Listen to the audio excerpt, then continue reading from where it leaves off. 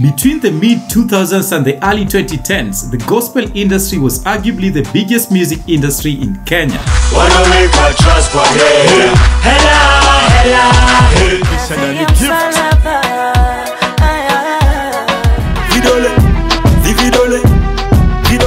The gospel industry was so prominent and influential that the secular music sector became irrelevant. To understand just how big the industry was, in 2010, Daddy Owen, a gospel artist, won the MTV Mama Award in the Best Anglophone category. One key factor that significantly contributed to the success of this industry aside from the media was the Groove Awards. So what happened to the Groove Awards? Before we go any further, we would like to give a big shout out to Latif Liasi and all our supportive viewers who requested this video. Also, please like the video and follow or subscribe to our channels if you haven't already.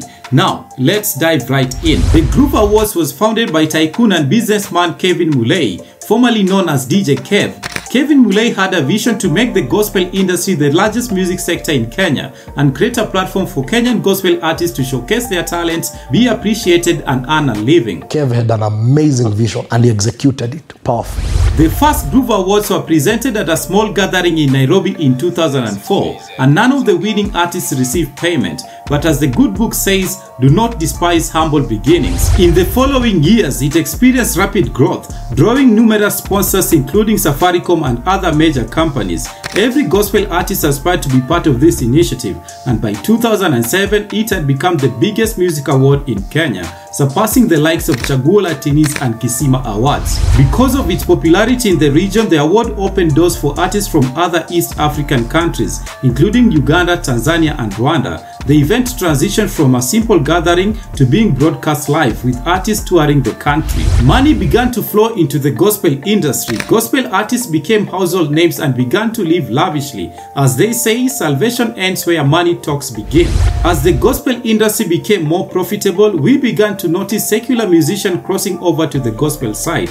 Well, that was the first red flag. Let's be clear, I don't want to come across as someone who attacks those who crossed over, as some of them like Amani were genuine, but let's be honest, most of them did it for the money. They understood that to gain traction in the Kenyan music industry at that time, all you needed to do was release a gospel song. Even Bobby Mapesa, the artist behind the hit Nasikia Utamu, dropped a gospel song. I'm not passing judgment, but really, it's Bobby Mapesa.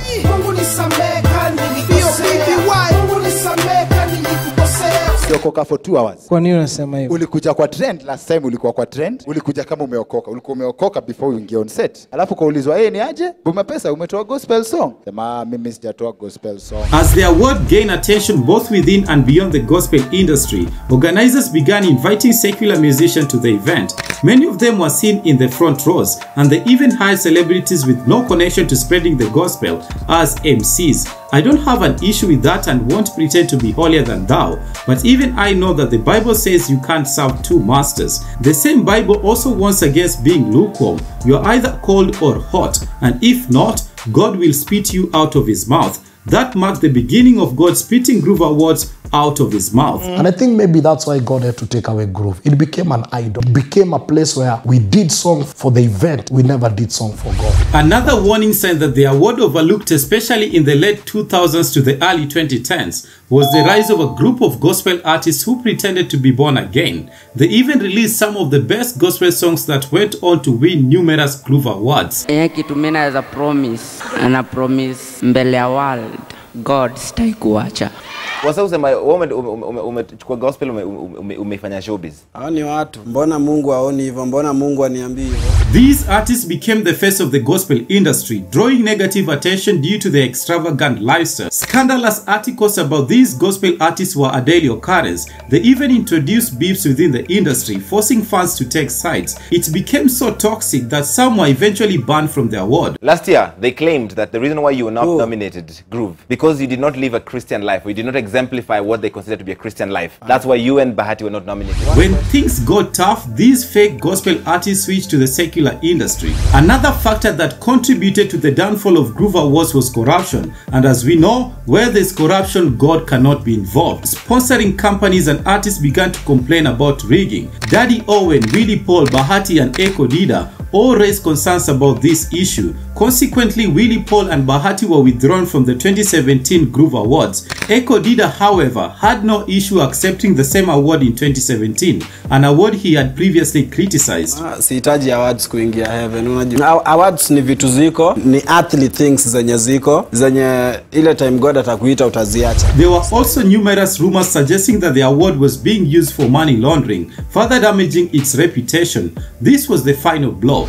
Recognizing that the gospel industry was in decline, Kevin Mulei, as brilliant as he was, started a radio station. Interestingly, it wasn't a gospel radio station, but a secular one. Allegedly, Kevin Mulei used the funds from the Groove Awards, which some consider God's money, to launch NRG Radio. The marketing for that radio station was intense, with Kevin Mulei even hiring white people as brand ambassadors. The content of the radio station is what a born-again Christian might consider ungodly. Despite everything, we still have genuine individuals in the Kenyan gospel industry. Shout out to Mercy Masika, Guardian Angel, Eunice Njeri, and all the gospel artists who continue to spread the gospel through their God-given talents. So what are your thoughts? Do you believe the gospel industry will ever regain the prominence it had during the Groove Awards era? And should Kevin Mulei consider bringing back the Groove Awards? Share your opinions in the comment section. Don't forget to follow us on TikTok and subscribe to our YouTube channel if you haven't already. Your support means the world to us. Stay safe and we will see you in our next upload. Bless.